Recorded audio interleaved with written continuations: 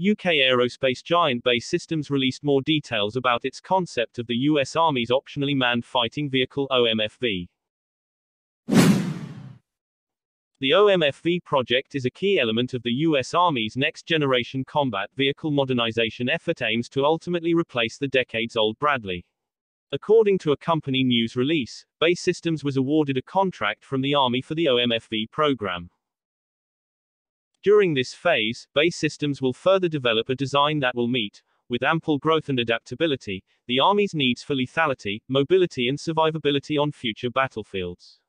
Citing from Defense Blog website, BAE Systems' OMFV design will provide a highly maneuverable and survivable solution for the Army's Armored Brigade Combat Team (ABCT) to engage in close combat and deliver decisive lethality. BAE Systems' solution will accommodate a host of targeting systems that will share threat and target data across the ABCT team, and will help protect soldiers as they get to the fight.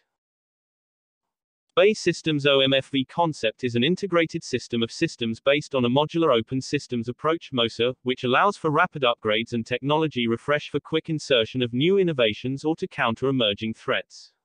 MOSA solutions also help lower lifecycle sustainment costs and enable commonality across platforms.